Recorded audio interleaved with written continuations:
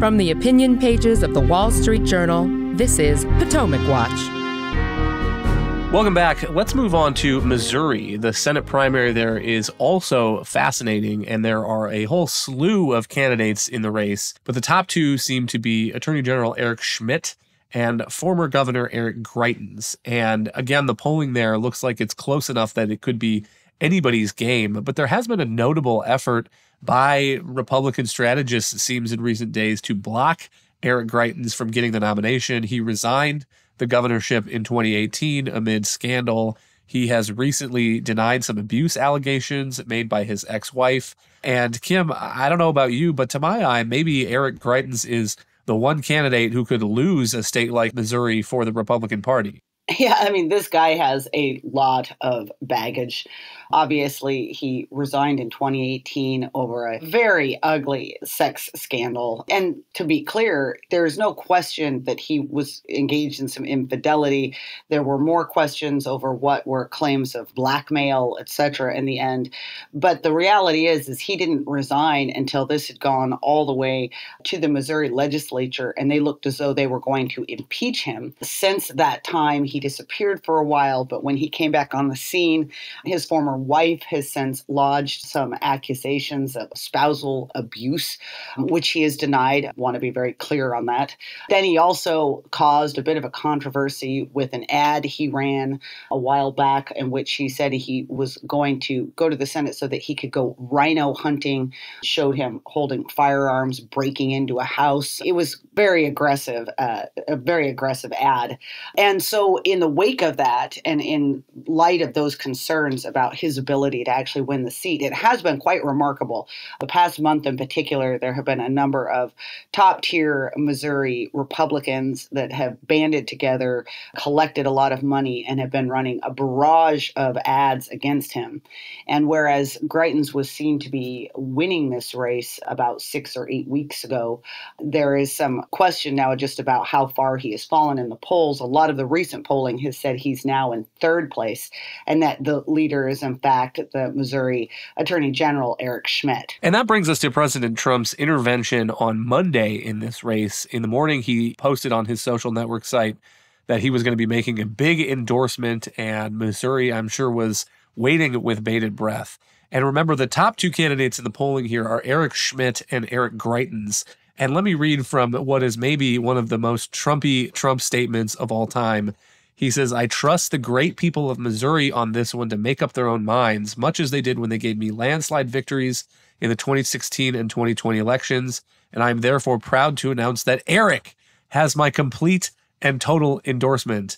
And this is classic Trump, I think. It's funny, it's unconventional, it's entirely self-serving. So both Eric Greitens and Eric Schmitt have now claimed that endorsement, saying they're proud to be endorsed by the president.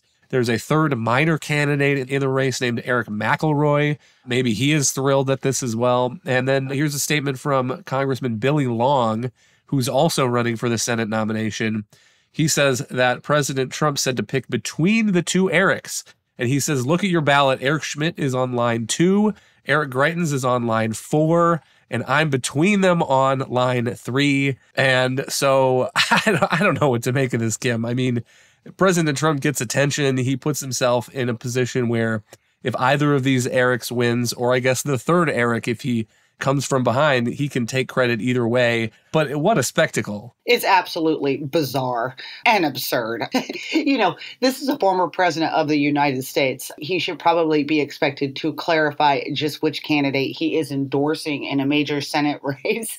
Now, maybe it was meant to be humorous. Maybe it was his way of actually not endorsing anyone in this race, because I would point out he has been under enormous pressure to, in fact, declare himself in this race.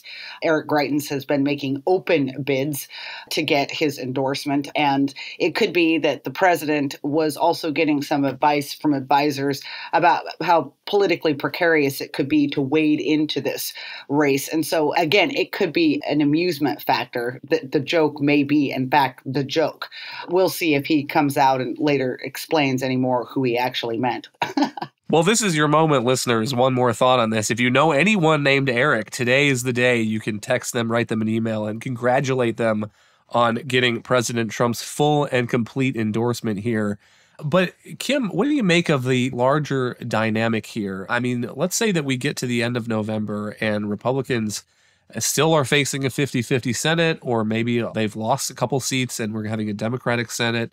And it seems like it's because of some of these candidates that won with Trump's endorsement, whether it's Dr. Oz, whether it's Herschel Walker, whether it's Eric Greitens, whether it's Blake Masters. I mean, do you think that that dynamic would change what's happening in the Republican Party at all and loosen Trump's grip, I guess, on some of these voters? I mean, my skepticism, I guess, comes from, in part, from the fact that we already saw a similar thing play out in the Georgia Senate runoffs in 2021, where President Trump went down there and instead of really endorsing the candidates and saying that you need to elect David Perdue in order to salvage my agenda from President Biden, he went down there and he fixated on his own grievances about the 2020 election and his loss. And the result was those Republican candidates lost. And we've gotten into this situation where we have a 50-50 Senate directly as a result of that. Yeah, it's really hard to say. I mean, first of all, we have to get to the election. And I think that there's obviously a bigger dynamic at play here than simply Trump endorsements. You have a public that is very unhappy with this current White House.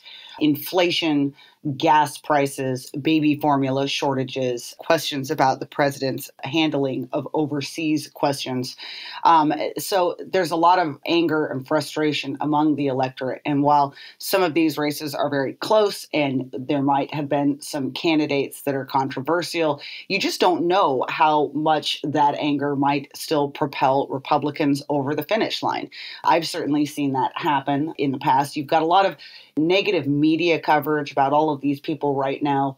But as the election grows closer and people tune into these issues, sometimes it does end up refocusing that anger. And you could end up seeing a lot of these people, even if they're behind at the moment, win their races. Now, if they do lose, as you said, here's one problem for Donald Trump is that unlike the House, where I think some of its endorsements have had more mixed results in terms of those that he's actually backed and whether or not they've won, he's had a pretty good run in his Senate endorsements. And so another way of saying this is that he kind of owns a lot of these people. And yes, if they fail to get across the finish line, I think it certainly will say something about him. You can't have it both ways. You can't claim that because I gave an endorsement, this person won, but if they didn't win, it's not my fault. And so it may cause some in the Republican to rethink that. I already believe that there is some loosening, obviously, of Donald Trump's control over the party, but this is a very important dynamic to watch, and it could also be influencing his decision to get into the race early. My last thought, a couple other things I'm keeping my eyes on are just the Trump and Pence dynamic. It is interesting to see them on separate sides of some of these elections, and sometimes going out and having rallies for their endorsed candidates on the same day, a little bit of counter programming there. And then also, I wonder if we get to the end of November, if we will see any difference in how these races played out between states that have runoffs for Republican primaries and Democratic primaries and states that do not. Because in some states like Georgia, in order to win, you have to be above 50%. And so if there's 10 candidates in the race, they take the top two if nobody gets above 50%, and then they make them run against each other in a runoff. And there are other states where they don't do that. So there are states where you can get the Republican nomination in a field of 10 candidates with only, a third of the vote if you're the top vote getter. And so I will be curious to see how that plays out too, Kim. Yeah, that is a really good point, because all of these states have different voting rules. And also, I would note that some are having entirely new voting systems this time. Let's not forget that we still have an interesting Senate primary going on in Alaska, where Lisa Murkowski is facing a challenger. But what's interesting is that the state of Alaska, for the first time, is having an entirely open primary with a lot of candidates on the ballot, and then is going to have ranked choice voting in their general election, which is all new for the voters in that state and could throw up some really curious results, too. Thank you, Kim, and thank you all for listening. You can email us at pwpodcast@wsj.com. If you like the show, please hit that subscribe button on your favorite podcast app, and we'll be back tomorrow with another edition of Potomac Watch.